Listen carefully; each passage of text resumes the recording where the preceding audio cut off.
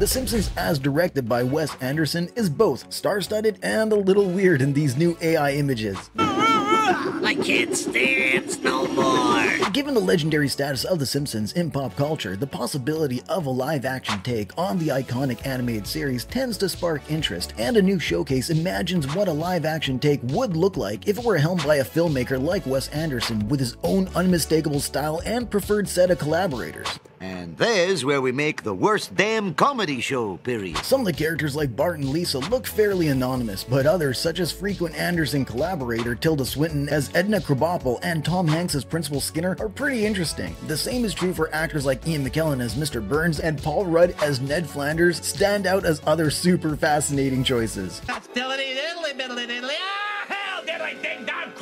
Reoccurring guest Phil Hartman wanted to make a live-action film based on his Troy McClure character. This gained the support of several Simpsons staff members who wanted to help bring the project to life. It was even suggested that the episode A Fish Called Selma, in which Troy tries to revive his struggling acting career, could be used as a basis for the movie. However, the project was cancelled following Hartman's passing in 1998. So maybe rather than focusing on casting the main characters, a live-action Simpsons might do better if it used the anime show as general inspiration and a marketing hook, but focused on a more minor character. Stranger Things star Finn Wolfhard is imagined as Bart's blue-haired friend Milhouse, for instance. That could make for a good comedic movie in theory and allow a little more space for originality.